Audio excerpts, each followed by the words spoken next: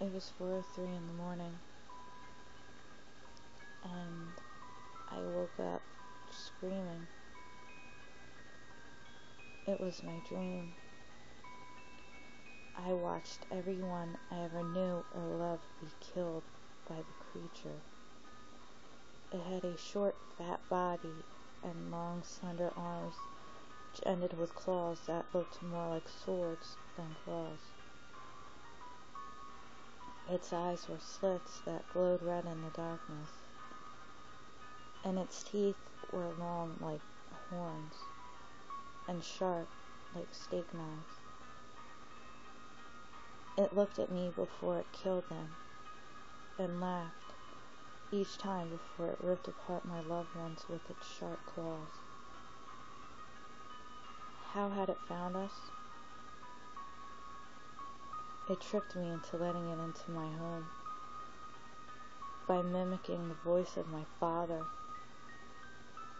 It couldn't come in without permission, it told me, after it ripped out my mother's heart.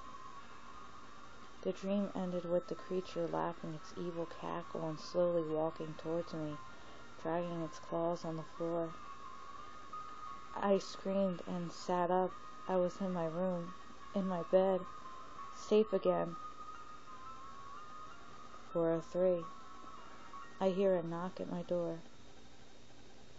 I froze instantly.